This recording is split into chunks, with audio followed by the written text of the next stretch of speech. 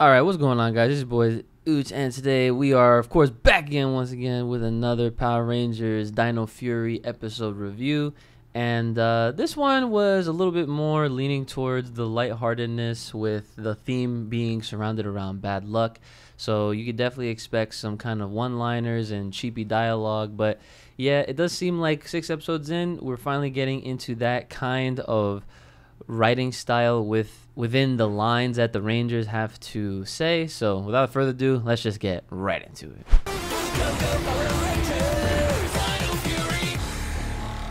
So episode 6 is titled Superstition Strikes, and it starts off with Void Knight threatening the generals to defeat the Power Rangers. So yeah, we're kind of just getting right into the heap of things. This seems like Void Knight is tired of losing constantly to the Power Rangers, and that obviously is something that a lot of commanders will be mad about, considering that this is a trope, I guess, if you will, in a lot of the Power Ranger seasons. What villain wouldn't be upset about getting destroyed constantly by the Power Rangers? Moving right along, there is some terror in the town, and the Rangers are called in by, local bystanders, and find that this monster to be actually is Amelia's grandpa. He was just cleaning windows on top of a ladder. I don't know how he was able to get up on that with all of those tools and whatnot, but he did look like a really big monster covered in soap, so it was kind of funny, I guess. The Rangers do offer to help him clean the windows, because I guess he thought that what he was cleaning was something that he could handle. But I guess at his old age, which, to be fair, he didn't look that old, to be honest. He definitely was at least in his maybe like 60s or something, but I guess that is pretty old, huh? So they offer to help him clean this 3-story building, and right as they are about to help him, Amelia accidentally walks under a ladder that triggers this whole episode's title, with it being all about superstition. And of course, if you don't know, there's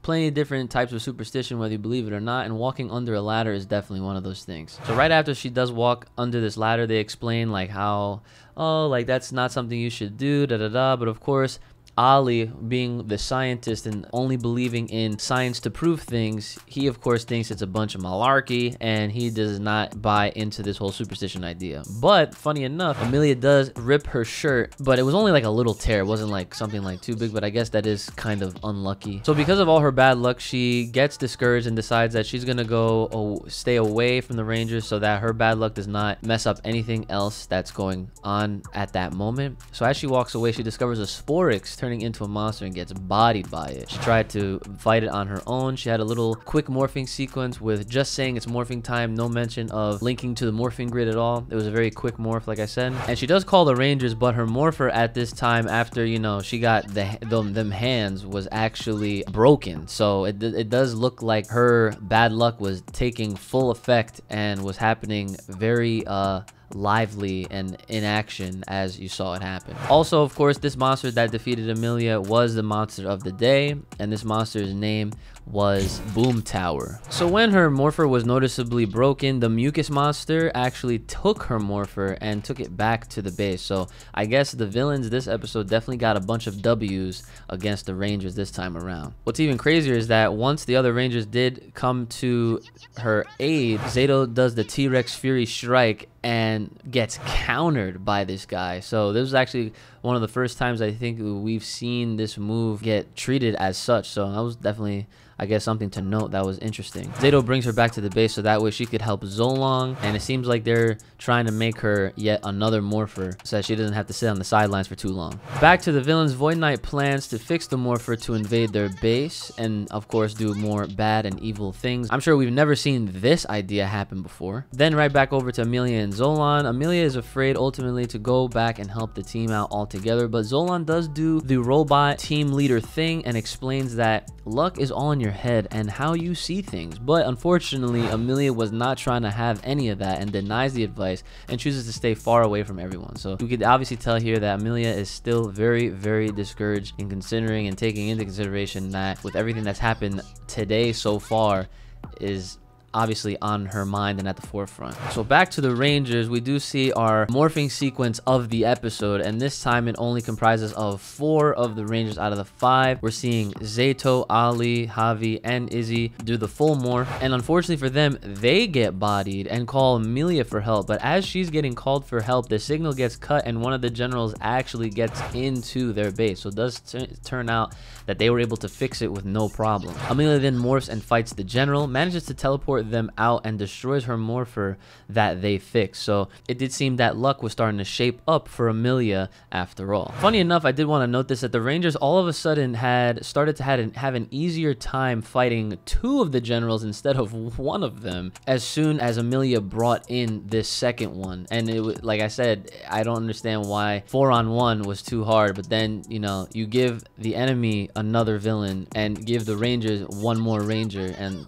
all of a sudden it just, the tables turn just like that. Well, whatever.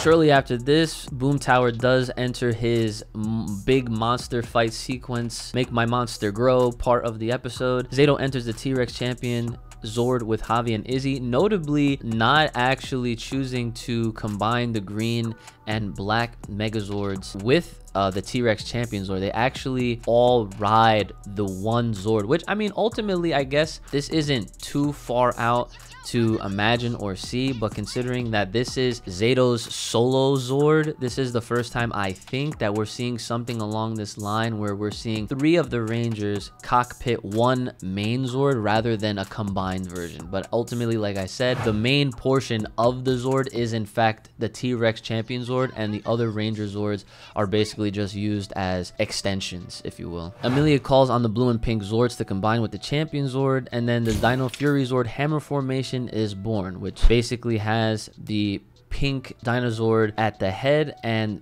brings upon the hammer as the left hand weapon. So at this point, it seemed like Amelia was just calling all of the shots for the planning. She wants to swing the pink hammer like her grandpa taught her, but instead accidentally hits a piece of metal from a building that oddly enough caused a very convenient domino effect and ended up blocking off the villain's blaster weapon. And this is probably the line of the day from Izzy, and she goes and says, "That is the most convenient thing ever." I actually laughed out loud when that happened. So the Rangers win with the Dino Fury Mega Hammer Slam for the Dino Fury victory. Also, I guess this is an honorable mention line of the day. Right after they defeat the Boom Tower, Izzy does say an "okay boomer" line, and I was actually shocked that this line happened. And just for the shock value, I can't really say shock value, but I was just like surprised, but then not surprised considering what day and age we are in right now. And I was laughing at that line as well because I was just like, wow, we're really living in a timeline where Power Rangers are actually saying "okay boomer." To wrap up the episode, we do have a good takeaway though, and that is from Amelia saying that the only way to move forward is to look for the good things in life. And of course she does pay respect to Zolan because Zolan is the one that taught her this. And the episode finally ends with Ali getting pinched by Amelia because he actually did agree with what she said. And then Amelia pinched him because he was like, "Oh, like, I can't believe that we agree on something. Pinch me. This can't be real." So she pinches him, and when he gets pinched, he accidentally breaks one of the car mirrors that he was, I guess, standing in front of. And they explain that, oh, if you break a mirror, that's actually, I guess it turns out to be 7 years of bad luck. And of course, Ali being, you know, all about that science, he was like, "Nah, son, that's not real. That can't be a thing, da-da-da." And then what do you know? It ends with a very funny sequence of him just kind of getting bodied by anything and everything around him. And he says something along the lines of, "What laws of physics did I upset?" And Amelia responds, "I don't know, but you can't blame it on bad luck." And of course, the usual, let's all stand around in a circle, Power Rangers laughing together, "Ah, ha, ha, ha, how silly," and then boom, episode done. So like I said, overall the episode wasn't too bad, but it is heading kind of in more of that silly line, one-liner territory that I don't really think they were focusing on all that much so far. But again, this is 6 episodes in, and I do feel like we are heading closer and closer to the end of this first portion of the first season, or the first half of this season. And it does seem like some of the writing can possibly change. I'm not really sure about that, but overall the episode wasn't terrible. I did enjoy it for the most part, and it was very, like I said at the beginning, lighthearted, and nothing too crazy out of this episode happened. It was a very standalone episode that didn't really have any ultimate payoffs or setups for future episodes to come. And like I said in the last review, I really do hope that the next episode does entail a Javi specific episode, considering that Amelia just got hers and Izzy basically took the spotlight for the last two. So that's enough out of me, guys. Those were all of my thoughts for episode 6 of Power Rangers Dino Fury. Let me know what you guys thought about this episode, what you liked, what you didn't like, and what you're looking forward to in episode 7 and beyond. Make sure to like, share, subscribe, hit me up on Twitter, all that good stuff. Make sure you guys are checking out my other videos as well. I just did a full review on the Rise of the Teenage Mutant Ninja Turtles Nickelodeon cartoon. Since I am still on my Ninja Turtles kick, that I don't think I should really call it a kick anymore. I feel like I should just say that yes, I am really heavily invested in the Teenage Mutant Ninja Turtles. So go ahead and check that out, and also check out all of my recent uploads as well, and make sure that you are paying close attention to any of the links that I do have in the description below, so that you can continue to support your boy and all of the endeavors that I am undertaking. Take care, guys. May the power protect you. Keep it locked, loaded right here on this channel. Stay safe, stay clean, stay inside. I will see y'all next time.